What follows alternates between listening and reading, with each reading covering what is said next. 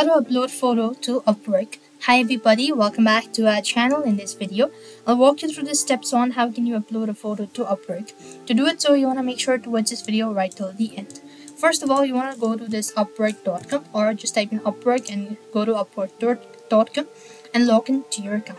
As you're logged in, you'll be then taken to the home page, and here what you have to do is click on the profile initials, and when you click on the profile initials and click on the pencil shape icon next to the photo, then you could find this option is changed, or you could just click on plus or upload photo. So to upload a photo, you just want to make sure to click on plus upload a photo. So here you could go ahead and select the particular image that you want to add it.